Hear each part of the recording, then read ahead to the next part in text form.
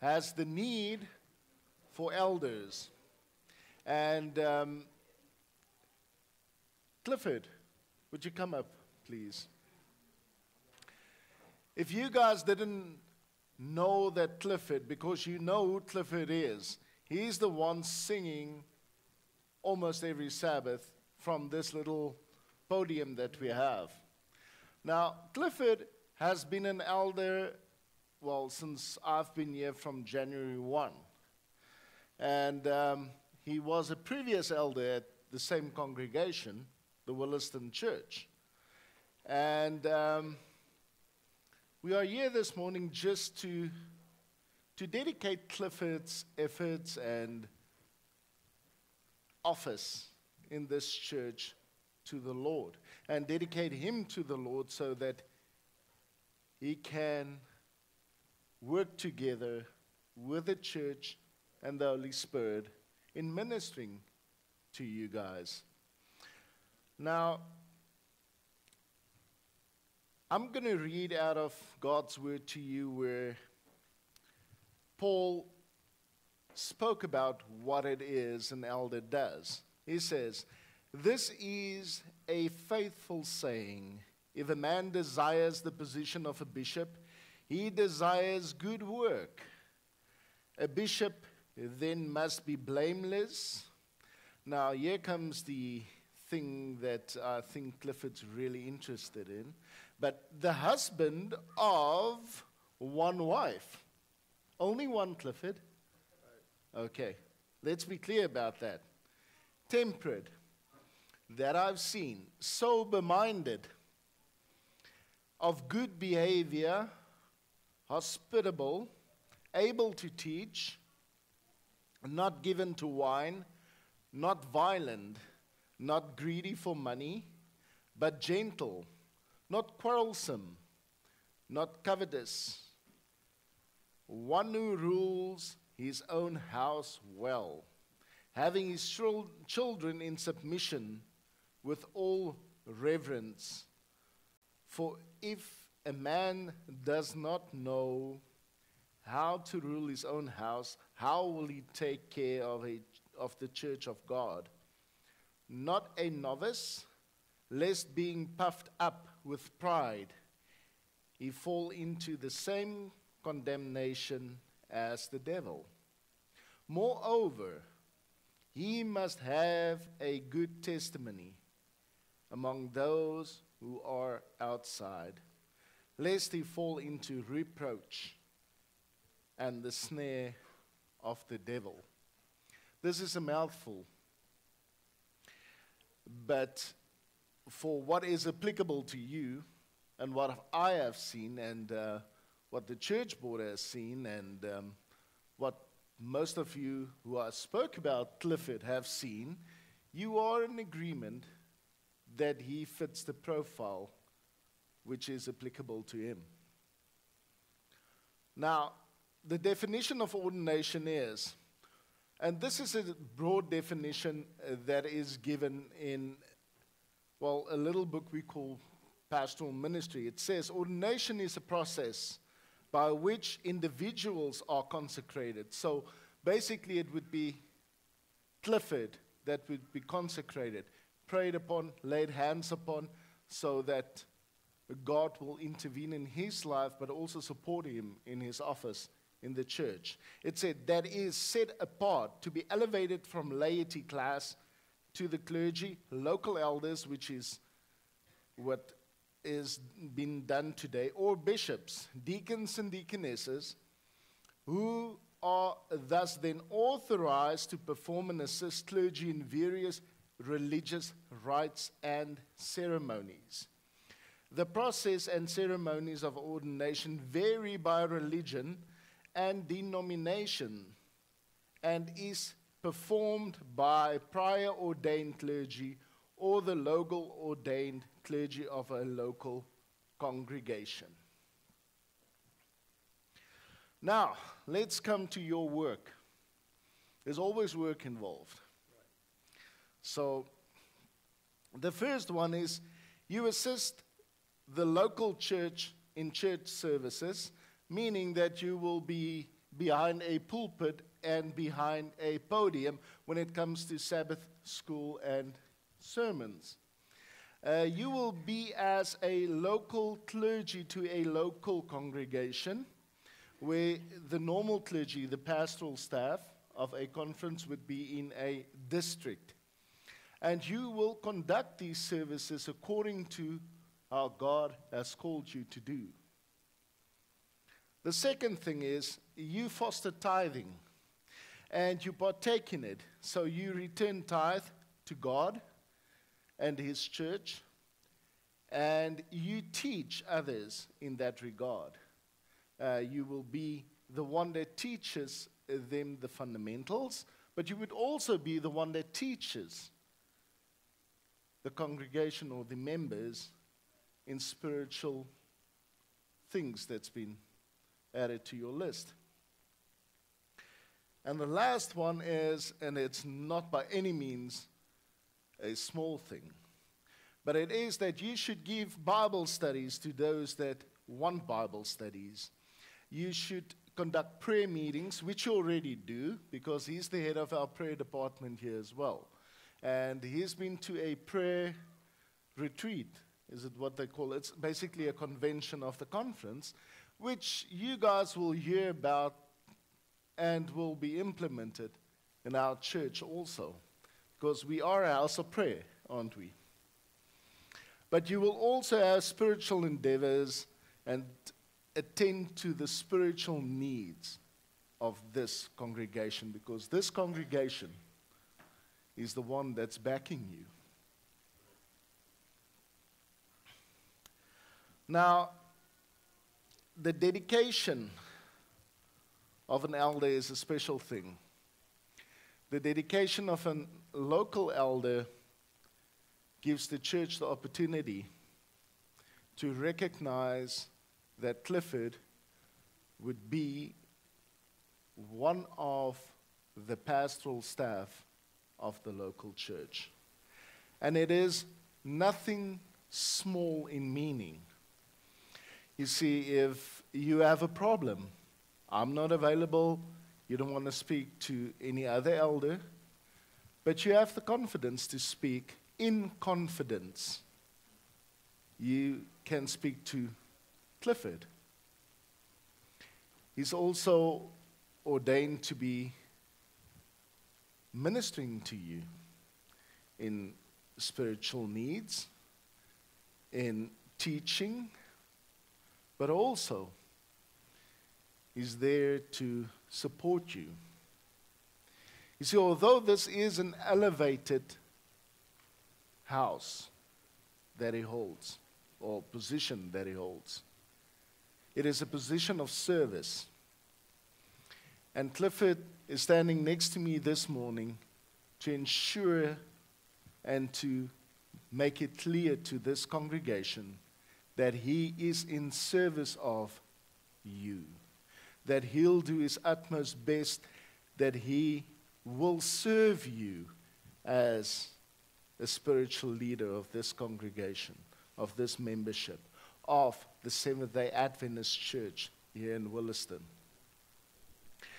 Now, I'm going to do a dedicative prayer, and he's going to kneel on the stage, but I'm asking and inviting all ordained elders and clergy, pastors, to come up front and lay their hands upon Clifford as to dedicate him to this office and to this church as being a spiritual leader here. Clifford, would you kneel before us?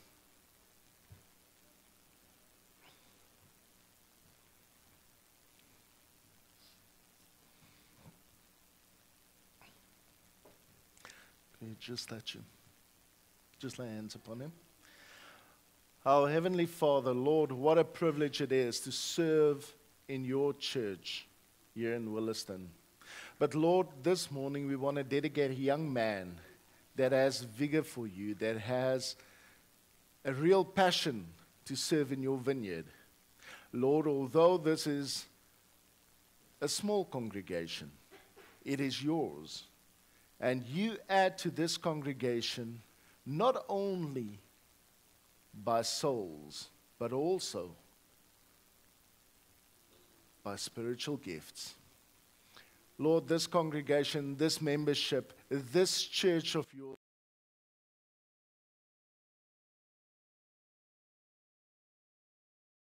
leading the people of the Williston Seventh-day Adventist Church, Lord, and leading your people in spiritual matters.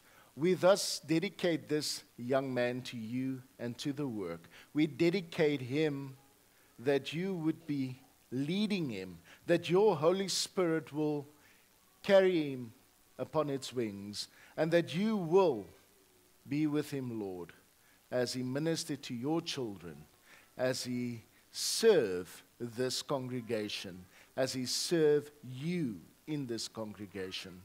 Lord, may you be with Clifford, and we understand and know that this dedication is a soul covenant between you and Clifford this morning. And Lord, we also understand that the church has now been added to this covenant in supporting Clifford in his position. And this we humbly pray in Jesus' name. Amen. Now, Clifford, here is something that you can just show and remember this dedication by. Thanks. Thank you. And he's got a beautiful voice. You guys is going to hear it now. He's going to have a special item as well.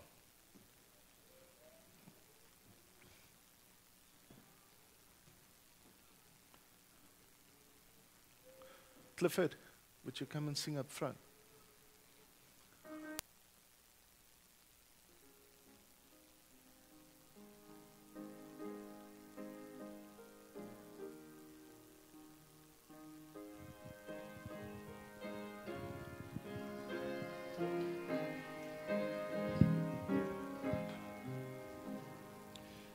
I gave my love for thee, my precious blood I shed, that thou my ransom be, and quickly from the dead. I gave my life for thee. What hast thou given for me? I gave my life for thee. What hast thou given for me? My Father's house of light, my glory sacred throne, I left for earthly night, for wandering sad and lone. I left it all for thee. Hast thou left all for me? I left it all for thee. Hast thou left all for me? I suffer much for thee, more than my tongue can tell, of betrayer's agony, to rescue thee from hell. I've borne it all for thee. What hast thou borne for me?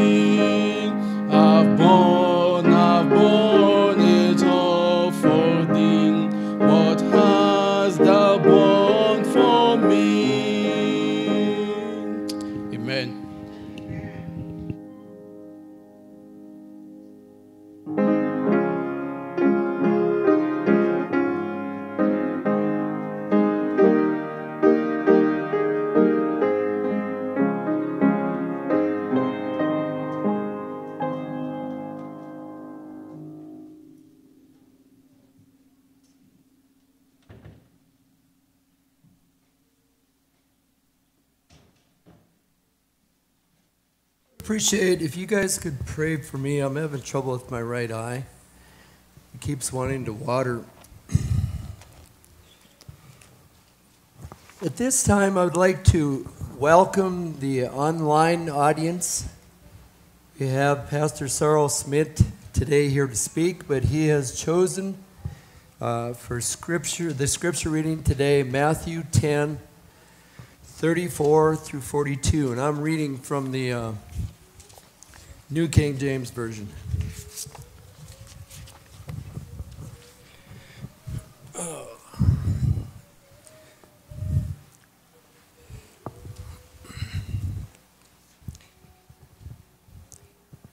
The section starts out, Christ brings division. Verse 34, do not think that I came to bring peace on earth. I did not come to bring a peace, but a sword. For I had come to set a man against his father, a daughter against her mother, and a daughter-in-law against her mother-in-law. And in a man's foes will be those of his own household. He who loves father or mother more than me is not worthy of me. And he who loves son or daughter more than me is not worthy of me. Continuing on in verse 38. And he who does not take his cross and follow me after me is not worthy of me. He who finds his life will lose it, and he who loses his life for my sake will find it. He who receives you receives me, and he who receives me receives him who sent me. He who receives a prophet in the name of a prophet shall receive a prophet's reward, and he who receives a righteous man in the name of a righteous man shall receive a righteous man's reward. And whoever gives one of these little ones only a cup of cold water in the name of a disciple, assuredly I say to you, he shall by no means lose his reward. Pastor Smit. Thank you, Dennis. Yeah. Before we begin, let's just bow our heads for another word of prayer. Loving Father, Lord, as we're going to minister to your children, we're going to minister to those that have came to worship you, to have fellowship with you. Lord, thus I'm asking to put me in the background. Let you come forward and speak to your children. And this I humbly pray. In the name of Jesus Christ, amen. The sermon title is My Humble Offer. Now, if you read through the Bible, in the Old Testament, did we have an offer system? Yes. There was an offer given. Now, you would say in the New Testament, what happened? Who was the offer? There's only one answer in the church. That is Jesus. That's the correct answer. Am I correct? So, who was the offer in the New Testament? Jesus. He was the offer. He fulfilled what the Old Testament foreshown. Now, although that happened, what are we bringing in our lives to show what Jesus had done in our lives and for our lives? And this is what I'm trying to portray with this little heading on the sermon. But I'm going to read yet again from Matthew 10 and 34 to 42. And it reads like this in the New King James Version. It says, do not think that I came to bring peace on earth. I did not come to bring peace, but a sword. For I have came to set man against his father, a daughter against her mother, a daughter-in-law against her mother-in-law, and a man's enemies will be those of his own household. He who loves father or mother more than me is not worthy of me. And he who loves his son or daughter more than me is not worthy of me. And he who does not take his cross and follow after me is not worthy of me. He who finds his life will lose it, and he who loses his life for my sake will find it. He who receives you receives me. And remember these words. And he who receives me receives him who sent me. He who receives a prophet in the name of a prophet shall receive a prophet's reward. And he who receives a righteous man in the name of a righteous man shall receive a righteous man's reward. And whoever gives one of these little ones only a cup of cold water in the name of a disciple, assuredly, I say to you, he shall by no means lose his reward. Do you know who that is? He's a well-known character in, Earth's history until now. His name was Martin Luther. Now, how many of you knew that Martin Luther was a professor of theology? He gave class in theology at the University of Wittenberg in Germany. You all remember him by the 95 Theses of Indulgence, which he nailed on the door of the Wittenberg church in Germany. And that actually gave the big roll around to the Reformation that we are here about. Because we worship in a Protestant church. Am I correct? Are we still protesting in a Protestant church? I've got one yes and other. So I gather, let me say it then. We are still protesting. I can promise you. We are there. We're still protesting, and we're protesting against the filtered gospel versus the unfiltered gospel, which is the true word of Jesus Christ in this world.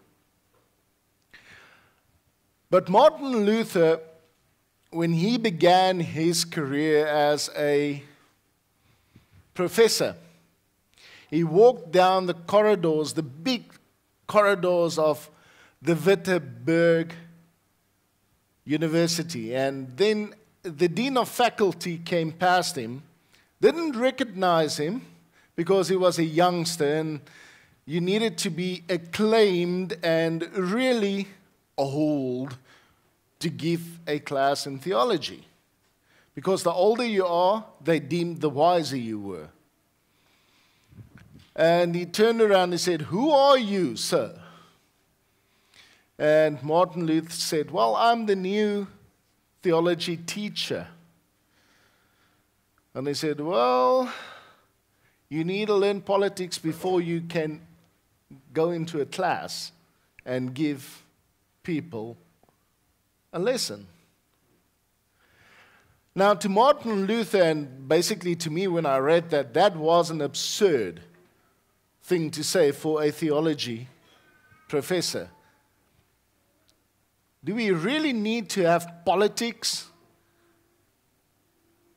to give the word to people? Because then I'm also in the wrong profession. I'm not a politician. And just a little secret from me to you, I don't want to be a politician. And neither did Martin Luther. Now, you know what the history tells you about Martin Luther. He didn't play politics. He actually stood up for what was right. That's what he did. He nailed the theses on that door just because politics were in play to get money for an addition at a place where he didn't even minister. And that was forced upon him. So he stood up for the gospel of Jesus Christ. But also to remind you that in those days, the normal people, the laity of the day, didn't have the opportunity to have this printed book in their hands. They needed to rely on the priests and the professors to tell them what the Word of God really entailed.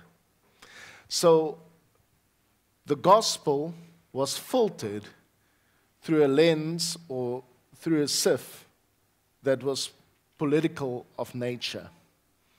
But Martin Luther stood up and took a stand against that. Now, Daniel 1:8-16, and don't go into another way or into the eating habit of it. I'm not going there. I just want to portray something to you, and after reading this, I'm going to tell you what it is.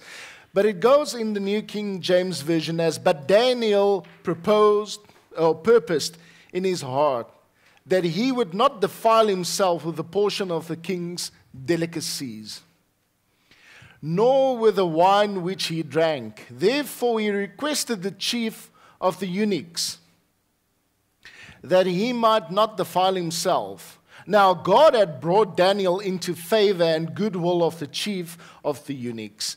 And the chief of the eunuchs said to Daniel, I fear my lord the king, who has appointed your food and your drink. For why should he see your faces looking worse than the young men who are your age? Then you would endanger the head before the king. So Daniel said to the steward whom the chief of eunuchs had set over Daniel, Ananiah, Mishael, and Azariah, please test your servants for 10 days and let them give us vegetables to eat and water to drink. Then let our appearance be examined before you, and the appearance of the young man who ate the portion of the king's delicacies. And as you see fit, so deal with your servants. So he consented with them in this matter and tested them 10 days. And at the end of the 10 days, their futures appeared better and fatter in flesh than all the young men who ate the portion of the king's delicacies. Verse 16 says, thus the steward took away their portion of delicacies and the wine, and they were to drink and gave, and the wine they were to drink and gave them vegetables. What did Daniel do? What was his main purpose with this? Now, in those days, if you were a heathen king, what would be the best plate of food on your table? This big, and it's got an apple in its mouth. A little piglet. But Daniel was a? Daniel was a Jew.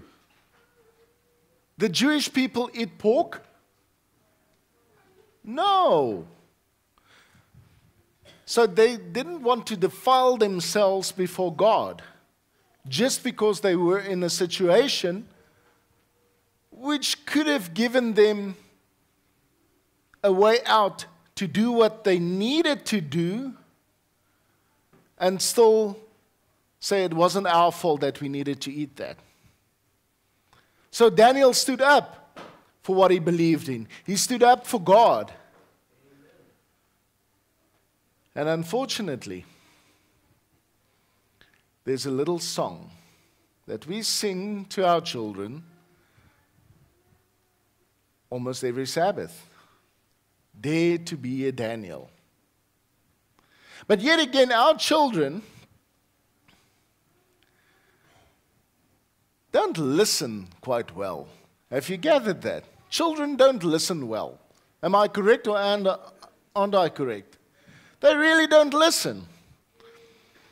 Now, when I grew up in South Africa, we had a saying in Afrikaans that basically meant, these are just vases next to your head. They mean nothing, which is true.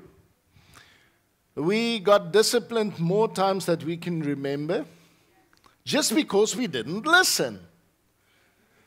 But you know what? Kids are wired like that. They don't listen. They will never listen. And each time a kid grows up and have kids of their own, you'll recognize yourself when you were little in those little faces. But kids do mimic examples. They do watch examples. They do see and they do what you show them to do. Now, when we came to the States, one thing that frustrated me quite a bit was, when you come to another country and you immigrate to another country, you need to get some furniture in your house. Otherwise, you're going to have to sit on the carpet and sleep on the carpet. So you go and you buy furniture, and then they deliver the furniture in a box. And then you need to buy tools, which nobody tells you, just to fix up the furniture or get the stuff assembled, to sit on. Now, I am going to be vulnerable today and tell you I'm not mechanical whatsoever. If I assemble something, please do not sit on it, because it will break and you will fall and you will probably sue me. So please do not sit on it if I assemble something. I'm not good at that. But when I open the box, I get this little, I don't know what you want to call it. It's a little cardboard with little plastic pouches, and you get the screws in one plastic pouch and another screw in. And then you get this big love letter in it with little pictures and just 2 or 3 sentences what you need to do. Call the instructions. I cannot follow the instructions, but I could if somebody sat next to me and said, you take this, you do this, and you do that, and you fasten this, then I can do it. The kids are exactly the same. If you give them an instruction manual and say, please don't do that, please don't do that, please don't do that, guess what? They're going to do that. Why? Maybe they're curious. Maybe they need to experience something for themselves. Maybe you didn't show them not to do that. Did the Israelites, throughout the Old Testament, been the best of nations towards God that ever lived? No, they were horrible. Just think when Moses went up the mountain, what did they do? They made another god. What was the purpose of the prophets? Going to the nation of Israel and say, turn back to God, you're wandering off. So they needed to get back to God. What did Christ come and do? He gave us an example. We need examples. We need examples in life. Now, history has given us the Martin Luthers, has given us the Wesleys, has given us the John Calvins, has given us the Knoxes, has given us a whole lot of people to refer back to, has given us all the experiences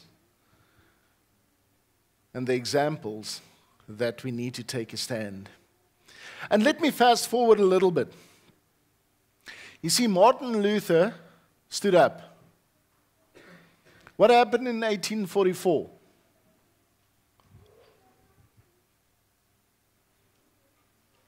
You know there is a date like 1844 that's really important for the Adventist Church?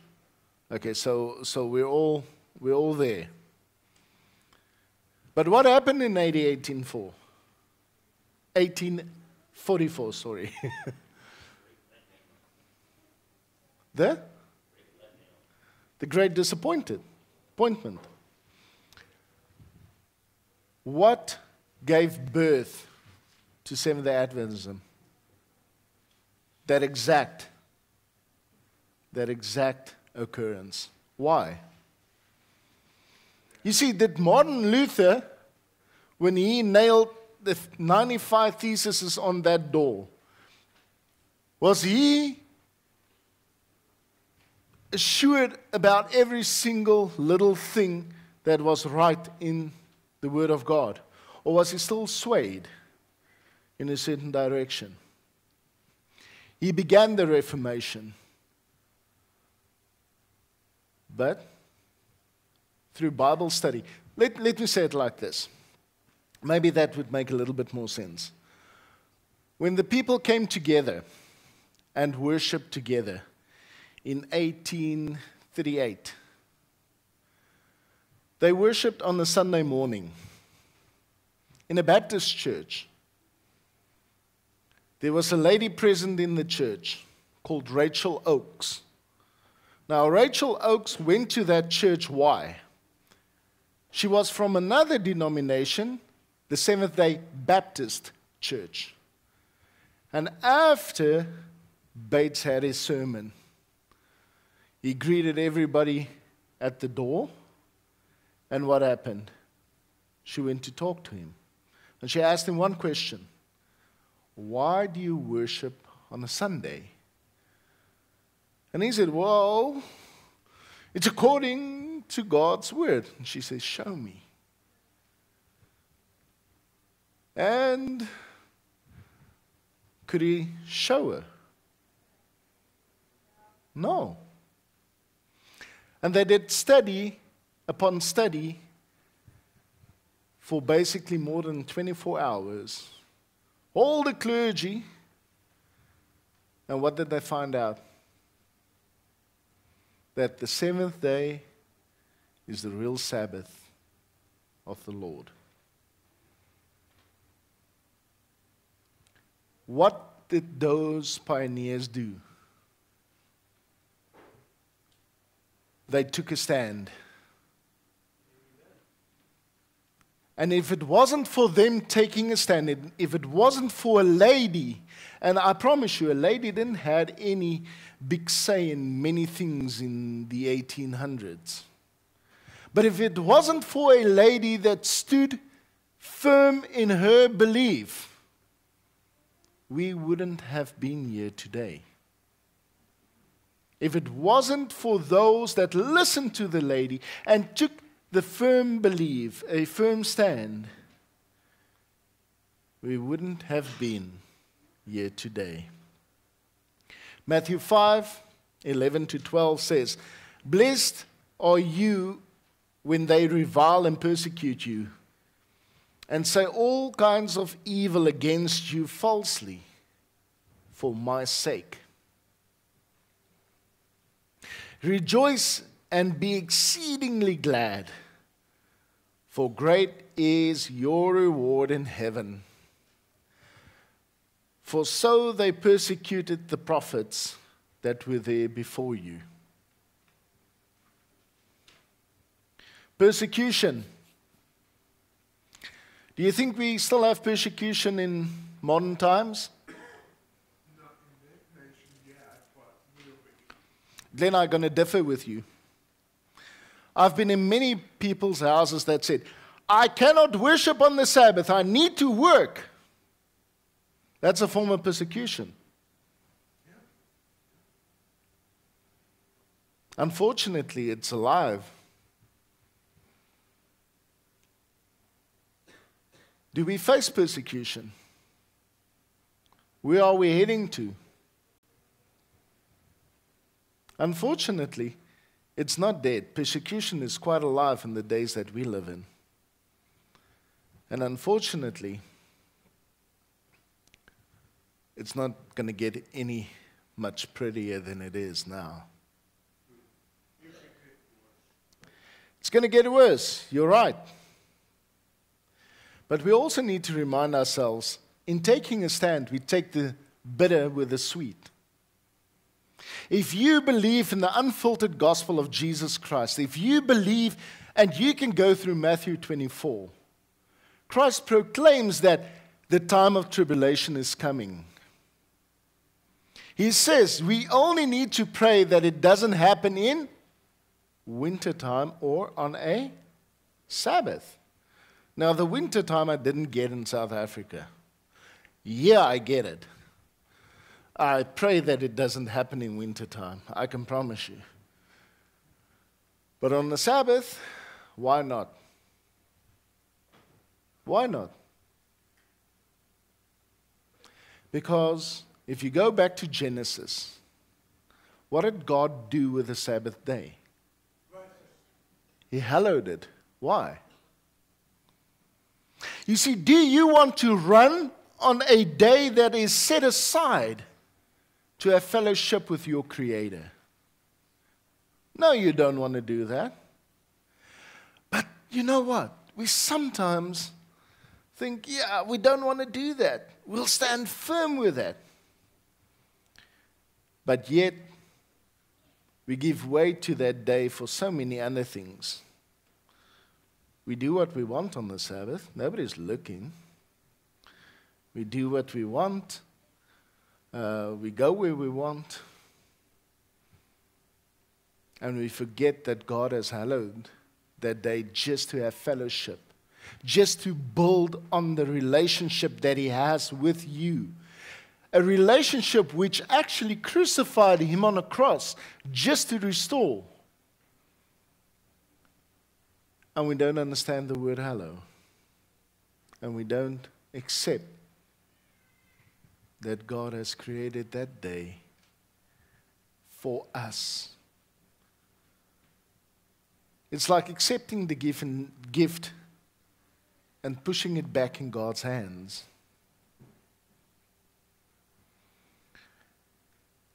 So the logical thing to my mind is, when that little screw is beginning to tighten, when persecution would come, it won't be so hard not to hallow or respect the Sabbath, because it's not that hard to disrespect it now. The pen of inspiration says, those who live during the last days, and listen to this, please listen to this. This is a message God has given to the remnant church, to His church, to the Williston Seventh-day Adventist Church. And she wrote, those who live during the last days. And what days do we live in? Who believes that we are living in the last days? Because if we don't believe that, I'm really going to ask you to read your Bibles yet again. Because the Bible makes it clear that we are in the last days, that what is happening outside is really on the road to the end. And she writes, those who live during these last days of earth's history will know what it means to be persecuted for the truth's sake. We don't fully comprehend that. We don't fully comprehend what persecution really is. In the courts, injustice will prevail. So there won't be a fairness in this. They won't look at you and say, oh, that's your religion. Sorry. Okay, that's freedom of religion. No, fairness hasn't got a place in this. She goes on by saying, the judges will refuse to listen to the reasons of those who are loyal to the commandments of God, because they know the arguments in favor of the fourth commandment are unanswerable. What's the fourth commandment? The Sabbath holy. It's the Sabbath. It's a day which God has set aside to have fellowship with you because He wants your relationship to grow with Him. And let's be honest, is it morning or afternoon? Morning, afternoon. Let's be honest. If you are sitting in this pew, you chose the Sabbath. It wasn't forced upon you. God never forces something upon you. You have chosen to believe the unfiltered gospel. You have chosen to be in this church on a Saturday morning. You have chosen to accept God at His word and to accept the day He has created and hallowed to have this relationship with you. She goes on by saying, they will say, we have a law, but by our law he ought to die. God's law is nothing to them. Our law with them is supreme. Those who respect this human law will be favored, but those who will not bow to the idol Sabbath have no favor shown to them. And this is in Signs of the Times already in 1898. Matthew 10:40-44 says, he who receives you receives me. He who receives me receives him who sent me. He who receives a prophet in the name of a prophet shall receive a prophet's reward. And he who receives a righteous man in the name of a righteous man shall receive a righteous man's reward. And whoever gives one of these little ones only a cup of cold water in the name of a disciple, assuredly I say to you, he shall by no means lose his reward. You're going to ask me why I choose this passage. Have we received Christ in our hearts? Have we received Christ as our salvator? Yes, we have. We've accepted Christ as the one that gave us salvation. We agree. Are we sure that the Sabbath is the Sabbath? Are you guys really sure about that?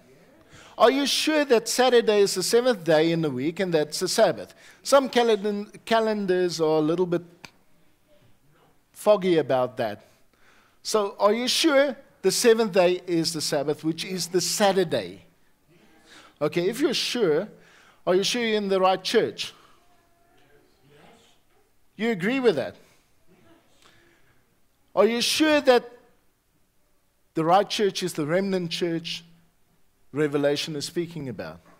And you need to think about these things. Are you sure that it is? Because if you are sure it is, then you need to be sure that we also have a prophet. Are you sure about that? And if you accept the prophet, what would you get according to this? A prophet's reward. What is a prophet's reward?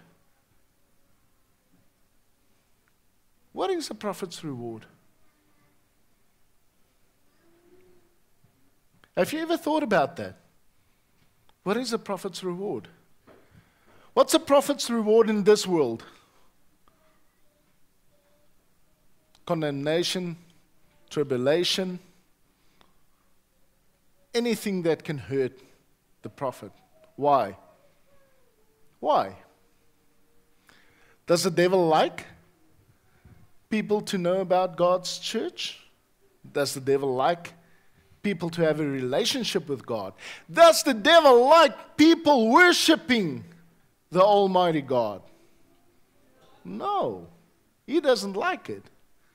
So just because you have accepted Jesus Christ, you have accepted the day of restoration, which is His Sabbath that restores your relationship with Him, just because you worship the Almighty God and you listen to a messenger from God, which is a prophet, you are an enemy to the adversary.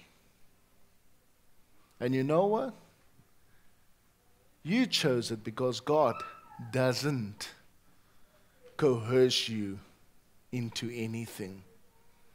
He gave you free will. But with free will, we need to take a stand. If you are a person that doesn't keep their word, what are you called? A liar. A hypocrite. Choose wisely and stand by your choice.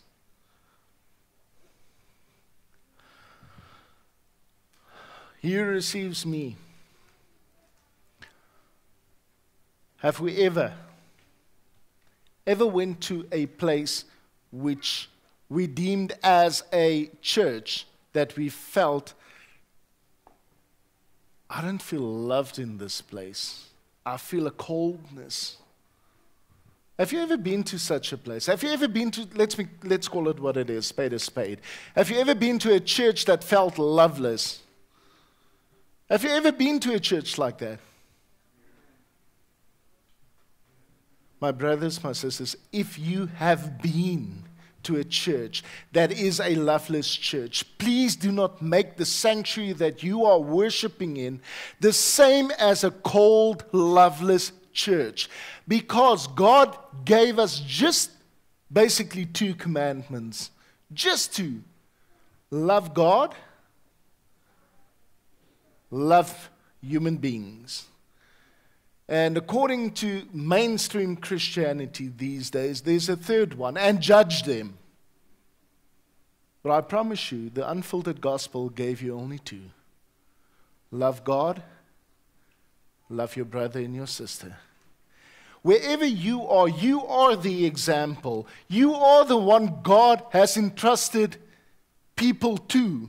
If somebody comes in that door toward this church, it's your responsibility to make that person feel welcome, loved, and received warmly. And for some of us, it is a real struggle. We aren't that personality. But you know what? It's still a commandment. It's still something we need to do. Because you would experience exactly the same blessing that person would experience if you accept them into the house of God warmly. Matthew 22:37 says, Jesus said to him, "You shall love the Lord your God with all your heart and with all your soul and with all your mind. This is the first and great commandment." He goes on by saying, and listen to this, the second one, he says, "You shall love your neighbor as yourself." As yourself. Who hates themselves? No, please don't put up your hands, otherwise I need a visit. But nobody likes to hate themselves, do you? If you love yourself, and if you realize that you're created in His image, why don't you love the others that's also created in God's image? Love one another. These are the commandments, and the law and the prophets is hung upon them. Love God in His creation. I don't need to say much more. We had Lynn this morning, excellent Sabbath school teacher, taught us about loving God's creation. Dominion doesn't mean killing everything beforehand. Dominion means caring for things in this world. You see this image. And I know this image should be an image of hope, and it is. It is. But you know, sometimes when I look at this image, I realize that it's my fault, that it's my sin that did that. And if God did that for me, if He died on a cross due to my foolishness, due to my sins, due to the things I do or did,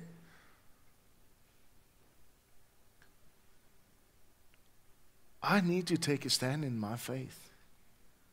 I need to be the one that stand up for God and His glory.